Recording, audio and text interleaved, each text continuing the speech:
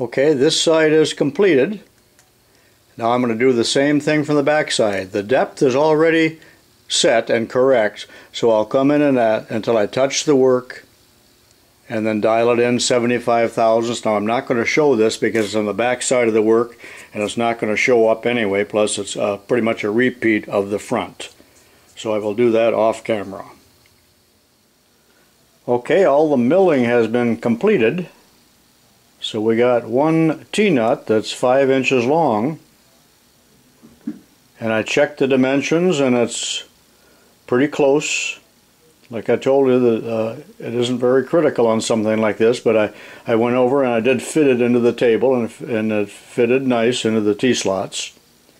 So next thing, I'm going to put some layout die on the top, and I'm going to lay out both the location of the holes and where I'm going to saw cut it. I have been busy doing a little layout work, and just using my 6-inch scale and my Brown & Sharp scriber, I laid out these lines here on the center line, 1, 2, 3, 4, 5. Now that's where I'm going to drill. This is waste stock out here. The parallel railroad tracks here are basically where I'm going to saw. Those are between the lines, and there'll be a little bit of waste stock. That's more than what I need for the saw curve, but it allows me to probably belt sand them down to the line. Now the center line I put on there with the height gauge. However, I'm going to do this on the milling machine using the digital readout, and I will go along there and I'll find the center, and I will center drill each one of those holes, and then I'll go back and drill them all 5/16, and then I'm going to do the tapping in the bench vise. I've installed a center drill in the chuck, and I've located it this way onto my layout line, so that's my first hole. I'm going to center drill that hole, and then I'm going to move it down 7/8 of an inch, that's 875 thousandths, center drill the next one, move it 875, and so on 5 times.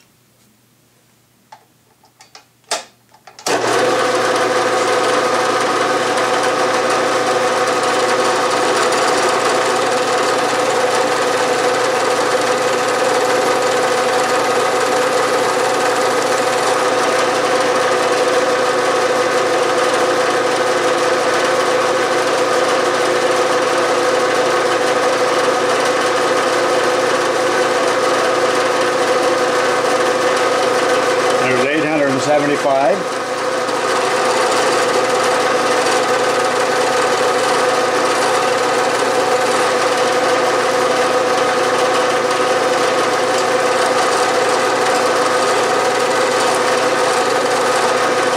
And so on, and I'll work my way right down the row and do all 5 of them off camera. And now I'm ready to drill my 5/16 holes, 5 of them in a row. And notice that I removed the parallels because I'm going to drill all the way through. So I just tap them out and they're out of there. I won't damage the parallel. And I've already drilled the first hole. Now here's a tip for you. Buy yourself a set of stubby drill bits. This is a 5/16 stubby. So I don't have to drop the table way out of the way, which is really a nuisance. And then crank it back up maybe for the next operation. So get yourself stubby bits. And a 5/16 is the tap drill size for 3/8/16. I've already drilled the first one, and I've moved it back using the digital readout 875 thousandths for this next one.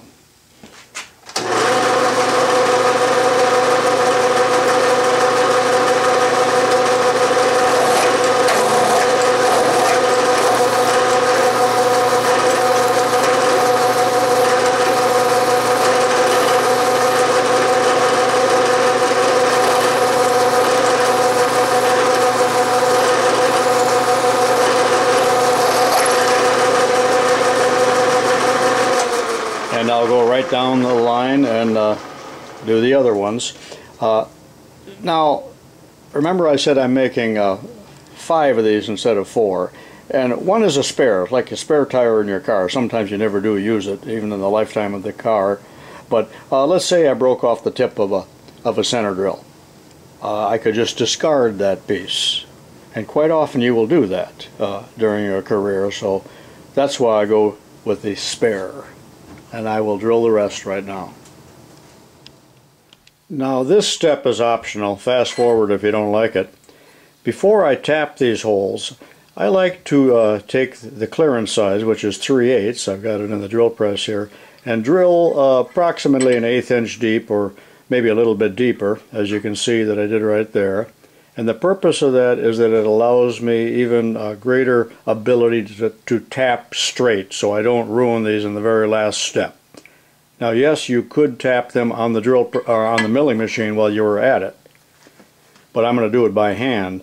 So that's why I'm doing that. And you say, well, that weakens this now, so it might strip out. Well, remember, here's a standard 3/8 nut, and all you need is that thickness there of thread for the full strength. Any extra is superfluous. So I'm going to go ahead and drill the rest of those off camera. Then we're ready to tap. Before I start tapping, let me make a point here.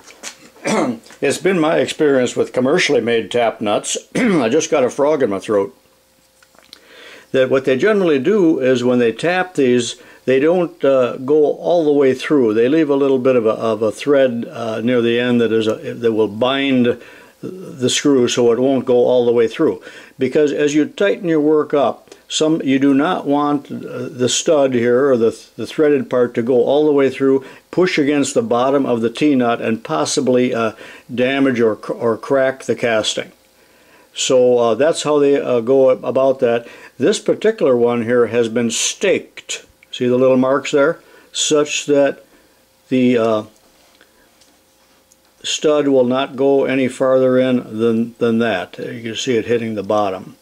But when I tap mine, I think I'll tap them just a little bit shy of going through with my taper tap. So in other words, instead of running it all the way through like this, I'm just going to stop maybe about at that point, and then I'm going to see how far a 3/8 bolt goes in, and then I'll decide how deep I want to go with that. So that's my next step. Now if you want to turn these into these T-nuts into T-bolts, you can also use some threaded rod, and then use the permanent type of Loctite that will not come out, and Loctite some studs in there, and you'll be making T-bolts. But mine are going to be T-nuts. I have already tapped one hole right here, and I determined by a little trial and error there that if I allow the tap to come out the bottom about a 1/4 inch, it's going to give me just the right depth of thread so that the bolt bottoms out approximately when it comes to the bottom of the T-nuts, rather than a totally through hole, which I discussed a minute ago. So try to tap these straight now, and that little counter bore that I put in there certainly helps.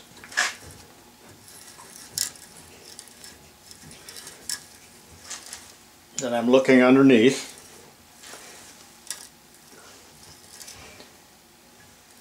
And there we go, we got about a 1/4 inch of tap sticking out of the bottom, and I will tap the other 3.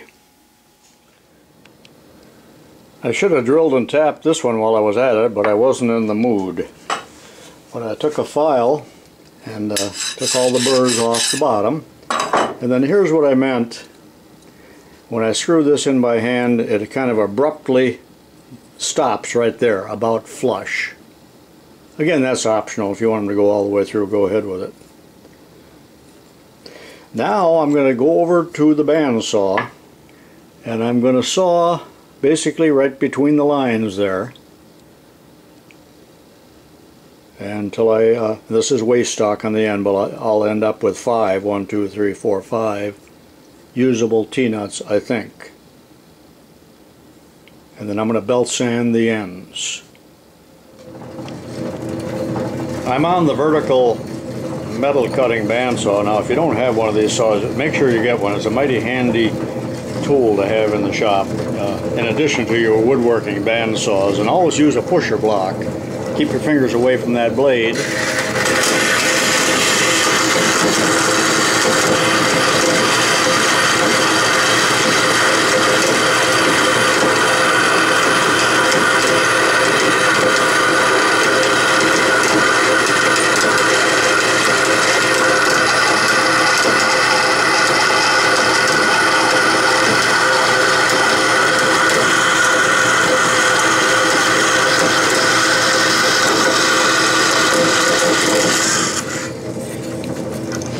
There we go, and I'll do 3 more cuts.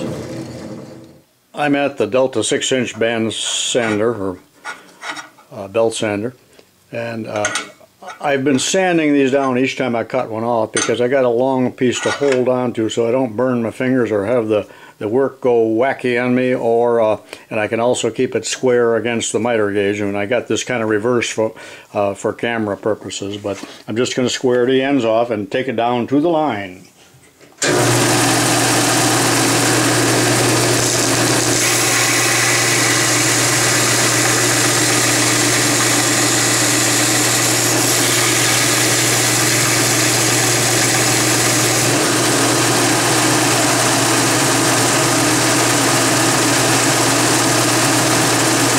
Slick, but needs a little deburring.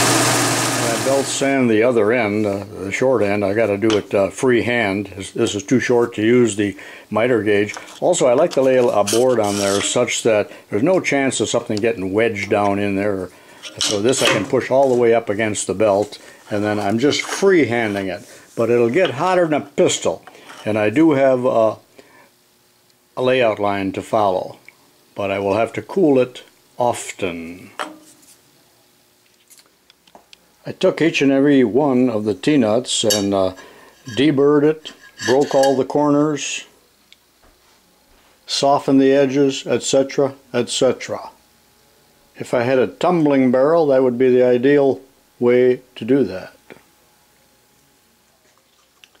And there they are, the finished product, 5 of them, 6 if I ever bother to tap that and drill that one. Let's step over to the Duro drill press and check them out. And there we go, we got a perfect fit.